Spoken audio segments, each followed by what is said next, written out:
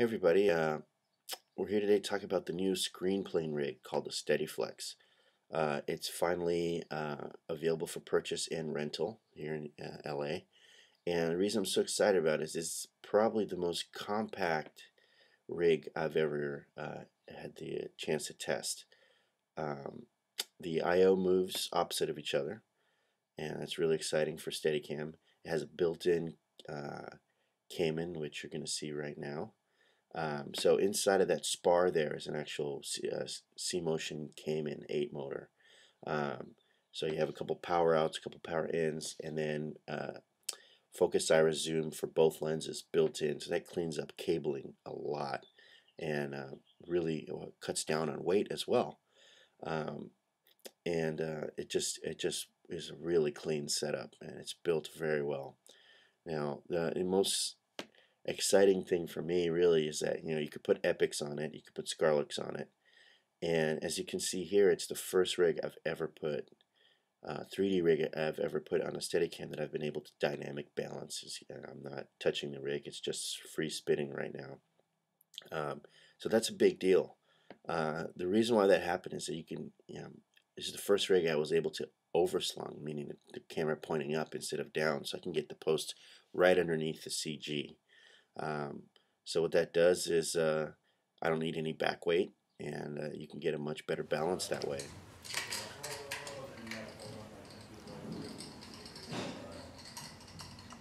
No, really, I mean, it's So, a really clever concept. Here's my first impressions of it. Kurt had a chance to look at it a little longer, and he likes it a lot as well. The thing though is he may have to... This is very manageable. I mean, weight-wise. Yeah, and then you can do that. Can you go dirty low mode in this? Yeah. So it's important to point out that the camera is fully built now. Cabled up and powered up. Got my decimator. So, I mean, the total rig weight was 52 pounds, which is just astounding. And it's by far the lightest rig I've ever flown. You can see there, it's very maneuverable, and I'm throwing it around with an ease that, I haven't had on a 3D rig since I've flown a 2D camera.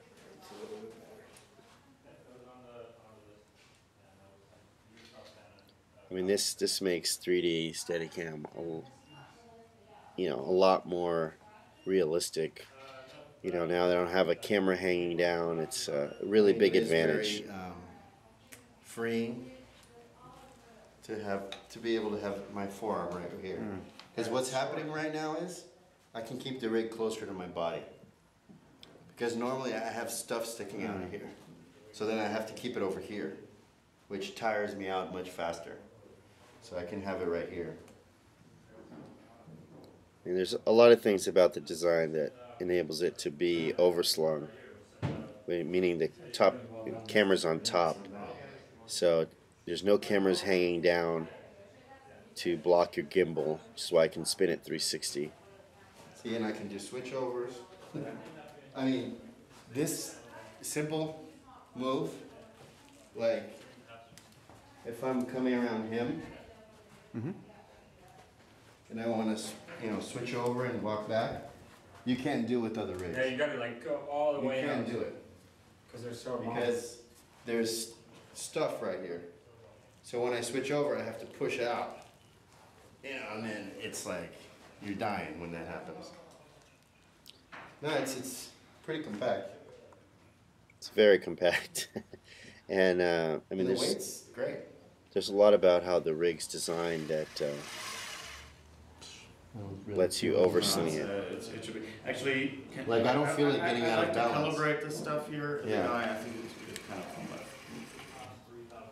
But so we're actually moving the I/O there, which means the cameras are moving opposite of each other, and thereby maintaining balance on the rig, which is great. I'm actually spinning the rig with my hand there. The little Canon actually has a pretty good stabilizer. You can get a pretty good fake Steadicam shot out of it.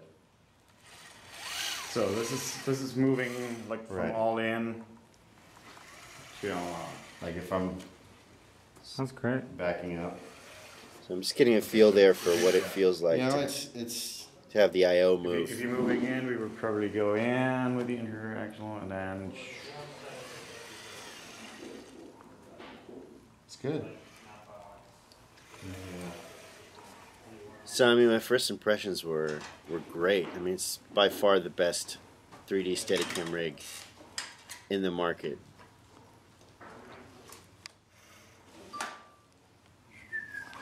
And cinema quality, obviously. And we also we're going to replace a few Epics parts, so it's going to and be less noisy on the versions. these are I mean, the other- LDS I mean, Ultra when- Primes, so they're a little heavier even. Look at that. But the fact that you can spin The it fact that around you can and do that. Yeah, that's pretty impressive right there. But yeah, get some dynamic balance, and you can definitely get this thing balanced. I know you can. Yeah. We had And this, being able to do this. yeah, have it close to your body. Yeah, it's great. Cool. We'll start loose.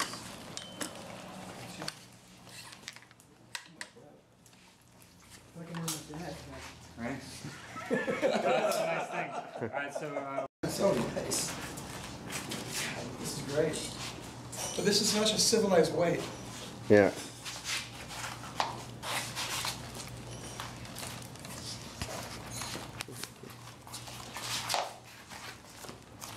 Even in flip-flops, huh?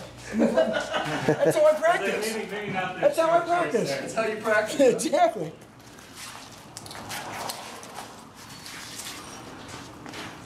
Cool. That's really nice. Yeah. So here we're moving the I/O on the balance post, and you can see here a little bit of lean.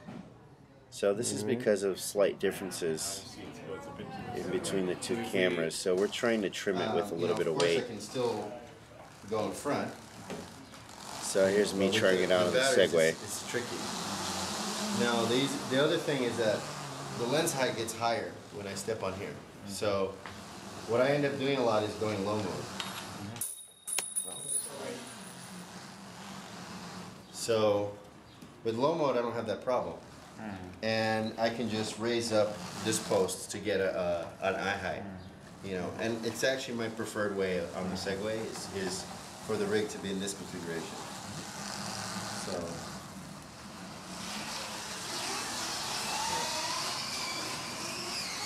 the tires are a little low; they're making noise.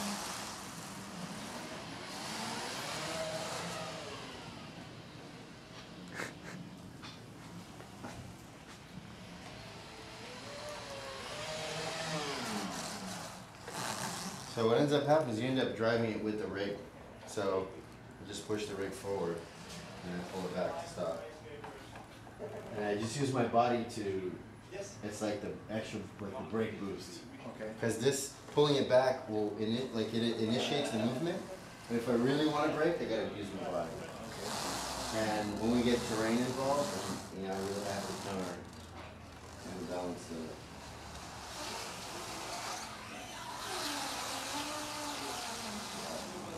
But yeah, with this you can do a lot of adjustment. I mean, I can raise this up so that the lens height is over here. So you can get some really cool shots. You know? So we taped a few washers and trimmed the camera weights just by a few ounces, and you can see here now we got a perfect balance while the cameras are moving. So you know, I found a workaround to make it work perfectly. And so here you see the rig mounted on a door mount for an action sequence with an auto commercial. And so it's a great rig. You know, you can it's small size. You can put it inside a car. You can mount it around the car, and obviously handheld and on the Steadicam. And there's just so much you can do with it. It's I really can't wait to use it. So here's a quick picture of it in handheld configuration. And what you're seeing there also is this little yoke that they have made out of carbon fiber, and that's what the those handheld arms attach to. Now, there's a lot of things you can use that yoke for, and you can put that on the rig, which I didn't have on the video, but you can see here you can use it as a tilt stage essentially. For those of you familiar with the TIFF and Steadicams, they have a tilt stage.